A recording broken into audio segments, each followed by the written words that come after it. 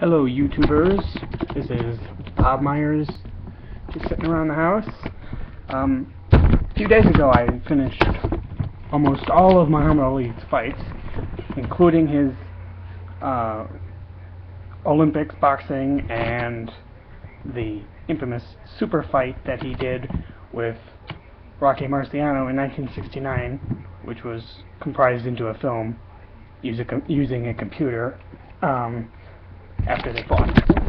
But I just wanted to give a brief little review about his fights with Cassius Clay and Muhammad Ali. First of all, I think he's truly the greatest boxer ever who ever lived, and whoever will walk into a ring and, you know, kick the ass of every boxer he ever faced. I think his toughest fight was probably George Chuvalo. Both his first and second fight between Mr. Chuvalo were very tough, but I think the first one, despite his fights with Joe Frazier, I think his first George Chuvalo fight was toughest. His easiest fight was the second Jerry Quarry fight in 1972, I believe. That was the easiest. He just like walked into the ring and kind of played with him a little bit, and he was pretty good and enjoyed that. Let's see. I admired the way he conducted himself and the way he still conducts himself. You saw him at the opening ceremony at the Olympics in London, and just how professional he was in the boxing ring and how compassionate he was after every fight, whether he won or lost. Only lost like 5 fights. I admired his boxing strategy. He always defended himself with the left hook. This is my right hand, but this is supposed to be a demonstration of the left hook, but it kind of sucks. But he would box like that. Then he used the left hook to block when he needed to. Like any boxer, he would go like this and block all the other punches and come back floating like a butterfly and stinging like a bee. I just think he was the greatest, and he was very clean, professional boxer. He never knocked down an opponent. All of his KOs, or almost all of them at least, had to be declared by the judges of the boxing matches. He never knocked down an opponent just to give the fans a temporary thrill, and he always played fair. And you don't see that with any boxer nowadays. They all look like a bunch of street fighters, and they all look like just a bunch of crazy, nasty people. But Muhammad Ali was the greatest and the most professional one there is, and ever will be. He influenced Mike Tyson, and Mike Tyson, I don't know if he ever respected him. I'm sure he did, but just Mike Tyson was a very dirty fighter, especially just the way he was in the ring, and especially biting off the ear of one of the opponents he faced. But Muhammad Ali and Cassius Clay, whatever his name is, either way, Cassius Clay and Muhammad Ali is the greatest.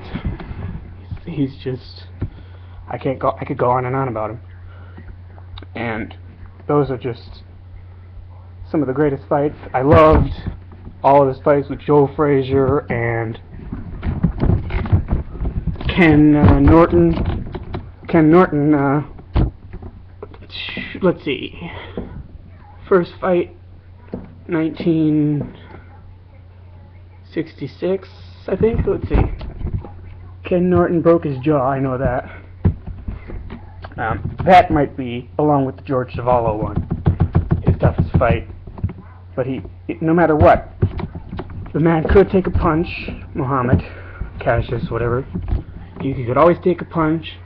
He fought back, he gave his all, even in his last games, or in his last fights, not his last games.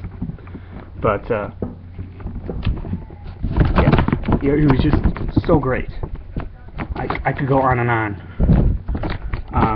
But Yeah.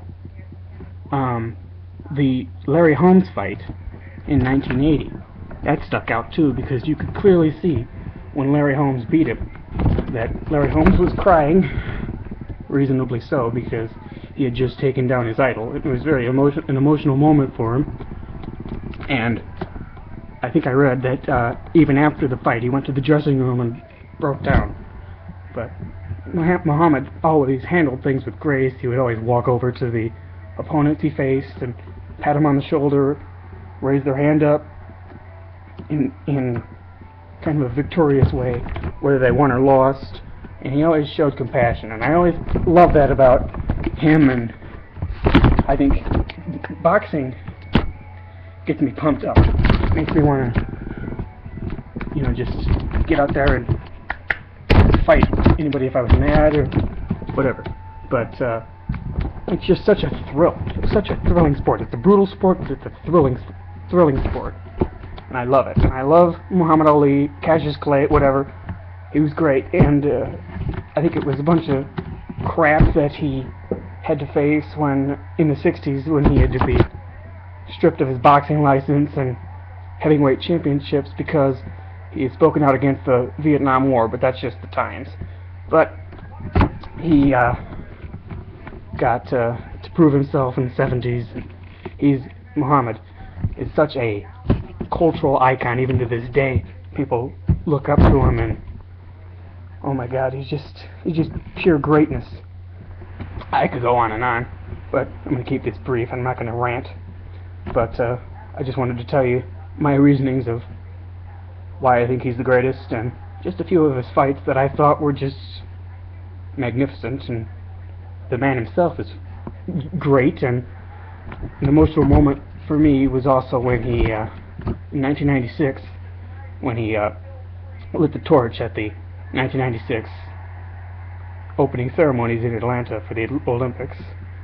And yeah, that was just great when he got his medal back, because in the 60s, when he was refused service in a restaurant in Ohio, I think it was, Muhammad decided to throw his medal that he won in the 1960 Olympics in a river, and in that 1996 Olympics he was given it back and given a new one, and it was just great.